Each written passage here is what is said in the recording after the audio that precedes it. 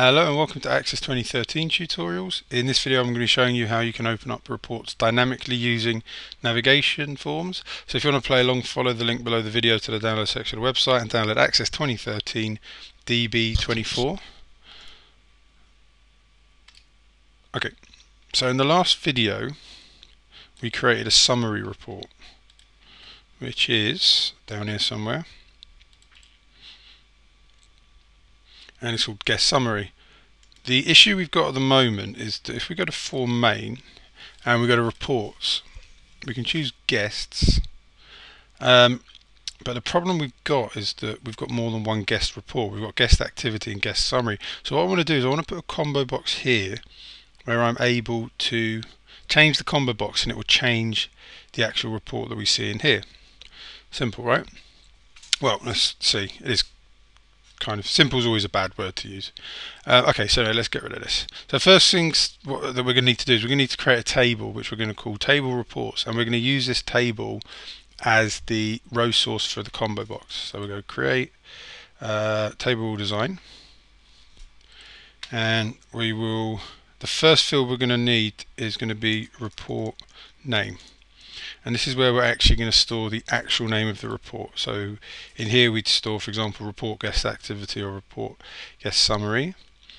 We're then going to need, so that's the name of the report. We need the, I suppose we can call it caption, which is the name that we're going to show to the user. And last thing, we're going to need group, so we can not just have this for guest reports. So we can put a group, for example, for rooms, for bookings, etc. This will all become clear soon enough. We don't really need, should we store that as a primary key? Can we store it as a primary key? Yes, we can. Okay. It looked blacked out for a moment there, but obviously I was imagining things. Okay, so table reports. Does it? No. Why is that? Oh, it's because I provided the table, didn't I? Oh look, okay, well I'll tell you what. Let's get rid of the table reports we started with and let's call this table reports. Okay. Right, so let's go to daily sheet view. Okay, so the report name, let's go report guest activity. Caption is guest activity, or actually just call it activity, and group will be 1. And next one we want is report guest summary. I'm just going to call this one summary and 1. So the group 1 will refer to any guest reports. So save that and close that. And we will open up, what do we want to open up? We want to open up guest reports or report guests. This one. So we're going to drop a combo box in here.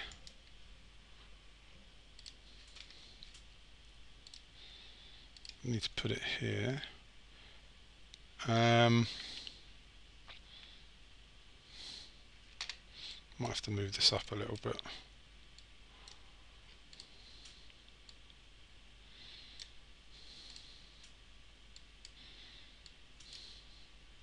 Something like this.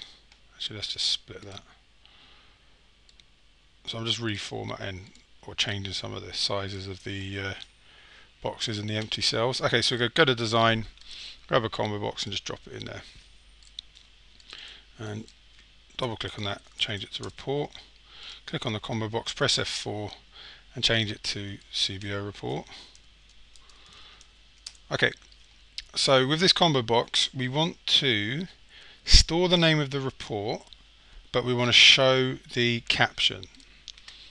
So if we go up to table reports, we want to store this, but we want to show this, which is something we do a lot with combo boxes.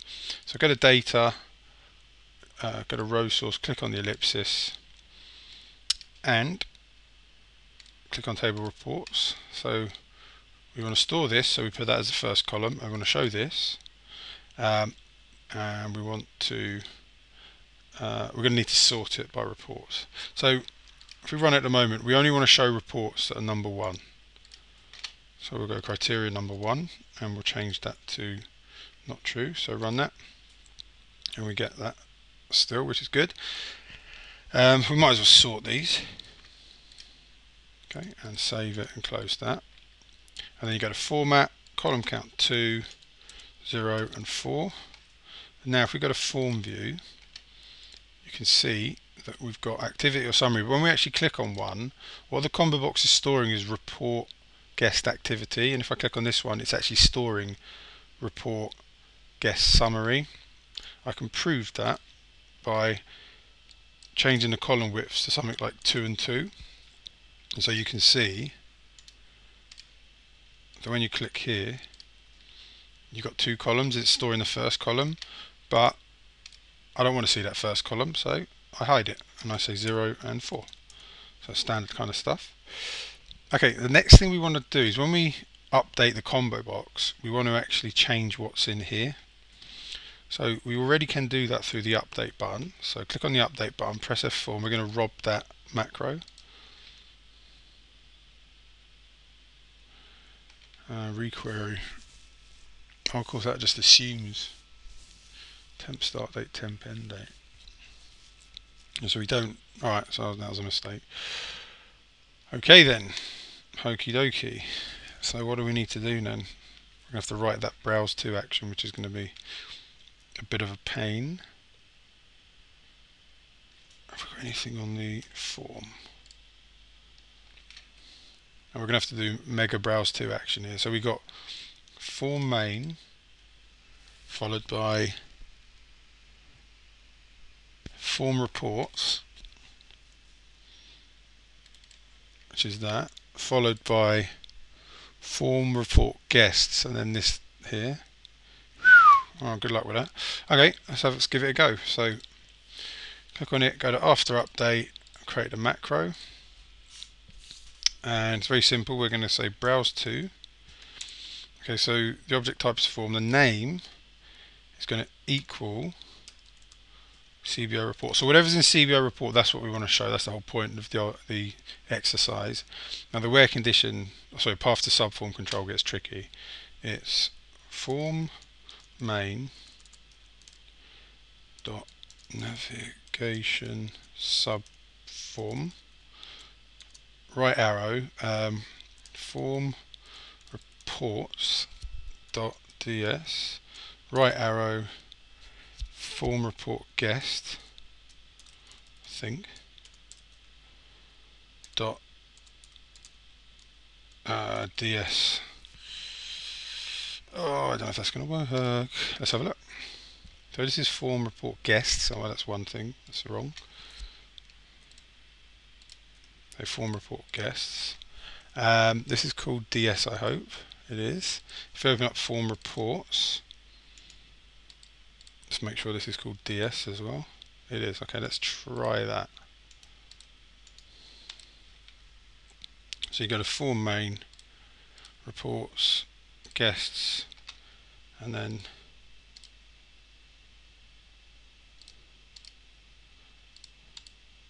that worked too well, didn't it? Fantastic. Okay, form report guests, try and update that bad boy. If I miss something in the macro, browse to form object name CBO report. There's CBO report, isn't it? Yes, it is. Form main.navigate. Alright, let's change the object name. Let's just pick guest summary. Oh, pfft, what a ridiculous thing I've done here. Oh dear. Shouldn't be allowed out. So it's a report I'm navigating to, not. Okay, so report.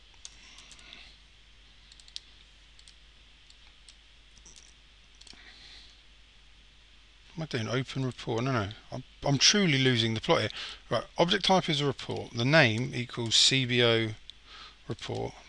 Save and close. Okay, save and close. Right, let's try that. total brain freeze that is. Hey, it worked.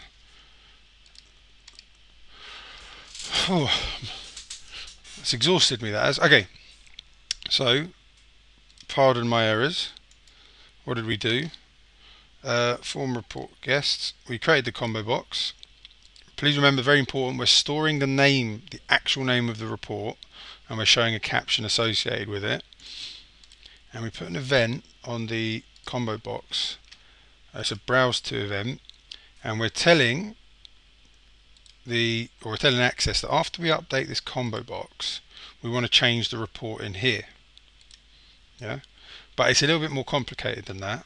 Press F4 because we're using navigation forms. You can't just say, oh, I just want to change the report in form report guest. You have to actually provide the whole path to the subform control, and the very outer form is called form main, which is this one.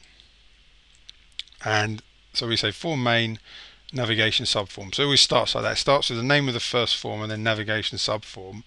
And if we go to reports, this form opens up within the subform, and that form is called form report. So it's form main navigation subform dot form reports.